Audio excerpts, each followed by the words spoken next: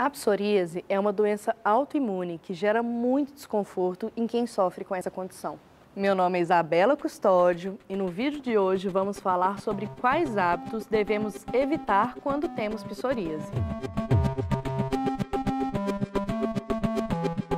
Mas antes do conteúdo de hoje, já aproveita para curtir o vídeo e se inscrever no canal.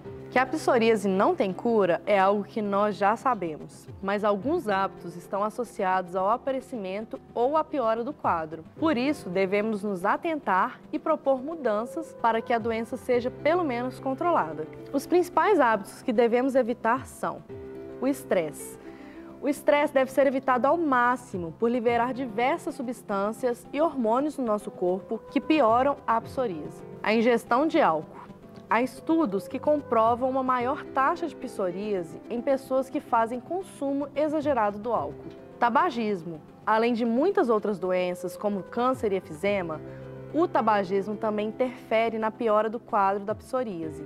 A diminuição desses hábitos associados a atividades físicas e uma melhora nos hábitos saudáveis de vida contribuem muito para a diminuição dos sintomas da psoríase, além também de contribuir para a diminuição do aparecimento de doenças cardiovasculares, reumáticas e psicológicas. Agora, caso a mudança de hábitos não diminua a incidência da psoríase, um médico deve ser consultado para entender os fatores que estão agravando esse quadro.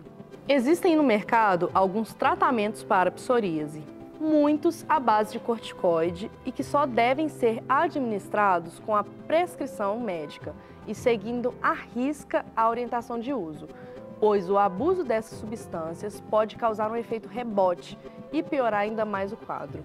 Agora, se você está cansado de tratamentos ineficazes no controle da psoríase, eu te apresento o Psoríase.